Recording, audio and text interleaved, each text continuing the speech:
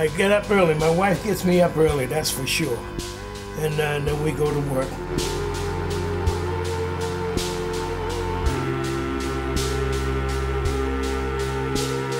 Well, I'm responsible for the kids, that nobody gets hurt, they don't get to fighting.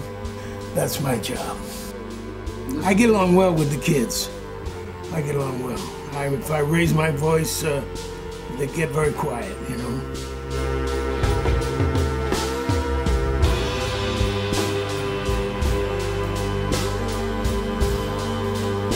I don't think the kids have any idea who I am. Yeah. Their parents do, but they don't. What makes Ted Lowry interesting? Well, my record, for one thing, you know, and the amount of years that I did fight, you know, and though the people that I did fight, you know, I fought all the top notches. I fought Archie Moore. I boxed your exhibition with Joe Louis. I fought, oh, geez, I fought all the top notches, geez. Probably you're best known for your fight with Rocky Marciano. I beat Rocky Marciano twice. I didn't get it, but I beat him, believe me when I tell you. What I would say, probably you wouldn't like, I thought I beat him. But his name was bigger than my name, you know? And so naturally, I guess they gave it to him, you know? But you'd have to ask someone that was there and saw the fight what they thought, you know? I'm the only man that went the distance with him twice, too. Never got knocked down or anything, you know? I started fighting when I was 19 years of age. And I fought until I was 35. And I had 141 professional fights. I was robbed a few times because of my color, you know? And I was, especially when I was fighting a white boy, you know? I was robbed a few times, you know? I don't want to mention the names, you know?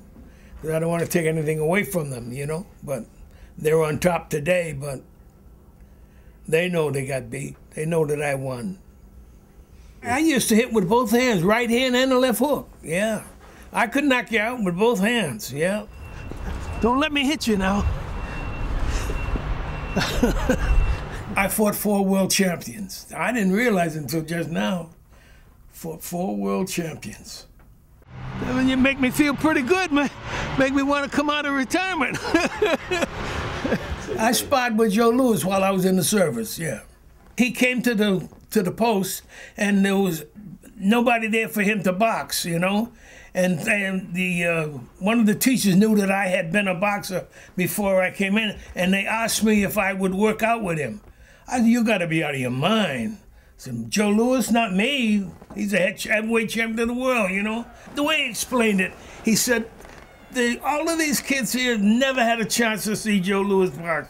They say, and with your help, they'll get a chance to see him box, you know? So I said, yeah, but shoot, he's liable to hurt me, you know?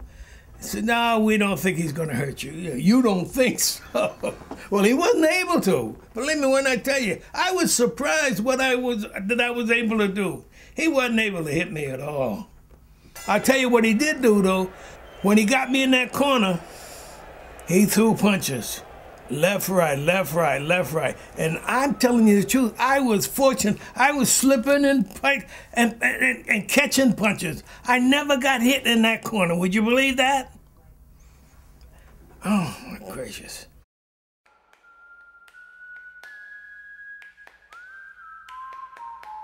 When I was in the service, and I was stationed down south in Texas, I used to get a furlough, not a furlough, but a pass to go to town.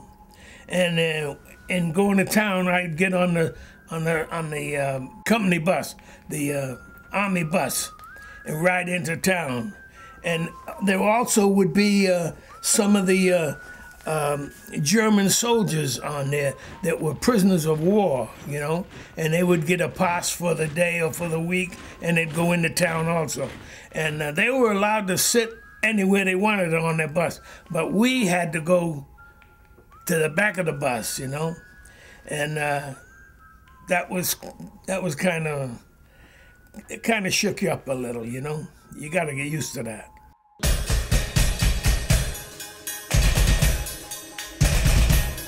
That was the toughest part about the whole thing, you know, the discrimination between the blacks and the whites in the Army. It wasn't the Army, it was the people down south. We never had any trouble in the Army. No dissension or anything between the troopers or anything, you know. It was the people on the street, you know. You walk down the street, you catch a bus, you know. It got to the point where we used to that, going to the back of the bus, you know. No, I'm not angry. No. That was interesting, you know. It was an education for me to a certain extent, you know. The thing that I'm most proud of is the fact that I was a paratrooper in World War II. To think that I would have the nerve enough to jump out of a plane, that's almost beyond me. Believe me when I tell you. That's why I walk around with this shirt on, you know. You think I'm not proud of this, boy? I had 23 jumps.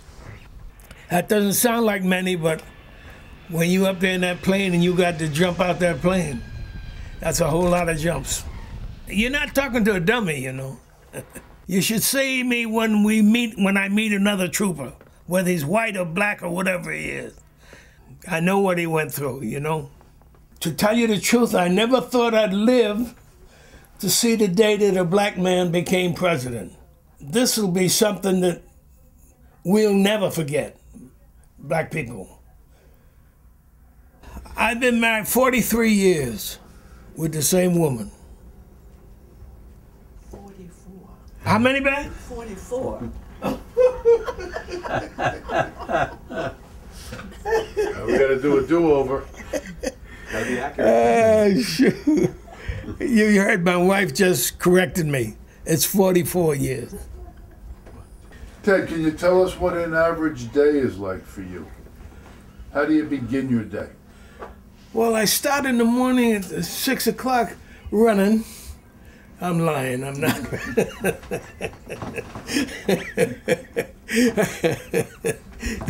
You're not taping this, are you? Is he taping? Yeah. Hey, I'm lying. Don't.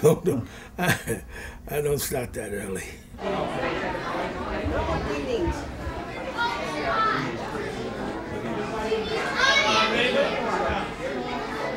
Yeah, I would say that. Being around the children really helps me to stay young, you know? I got to be active, you know? And I got to be on the ball all the time, you know? To make sure that the kids don't go do anything wrong. The kids don't even know that I've been a fighter. A lot of people don't know. I don't go around boasting about it, you know? Unless they see it in the paper or something. Hello, happy Thanksgiving. Thank you. How you doing, all right? Really good. Happy Thanksgiving. Get this young lady here. This is my favorite. Happy Thanksgiving. Thank you, same to you. Your bus is next. Yeah.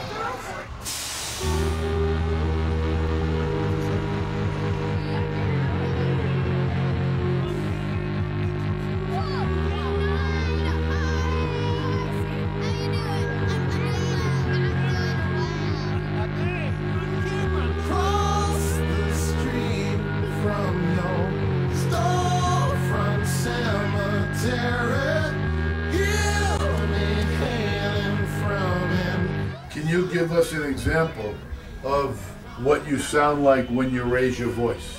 Sit down back there. That's it. That doesn't sound so rough. I don't know what it sounds like to them kids. They move, they sit down.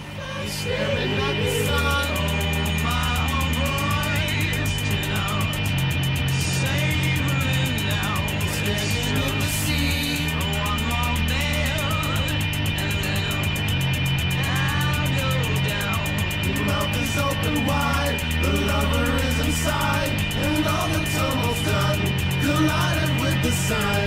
You're staring at the sun, you're standing in the sea, your body's over me. Know the truth because the Dirt is temporary, more to mind than fact face. Name and monetary, needless spins and let the ruthless kiss you creaming. Quietly pour out like light, and so standing outside, standing in the sea, your mouth is open wide, you're trying hard to breathe, the water's